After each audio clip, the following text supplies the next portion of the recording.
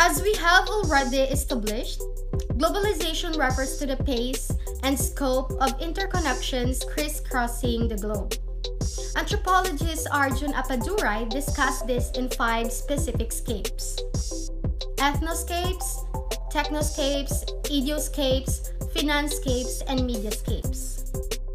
Ethnoscape refers to the flow of people across boundaries. Examples are people such as labor migrants or refugees travel out of necessity or in search for better opportunities for themselves and their families. Leisure travelers are also part of this scape. Technoscape refers to the flows of technology. Apple's iPhone is just one example of how the movement of technologies across boundaries can radically affect day-to-day life for people all along the commodity chain.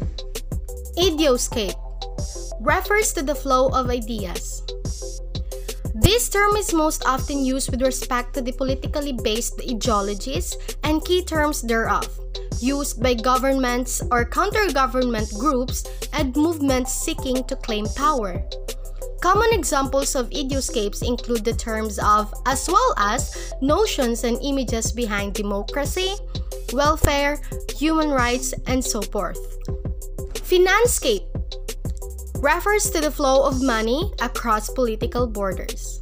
Examples include cash or electronic equivalents like bank transfers, stock via stock exchanges, currencies via the currency exchanges, commodities via the commodities markets, and in today's era, things like decentralized virtual currencies such as Bitcoin via peer-to-peer mechanisms as well as exchanges.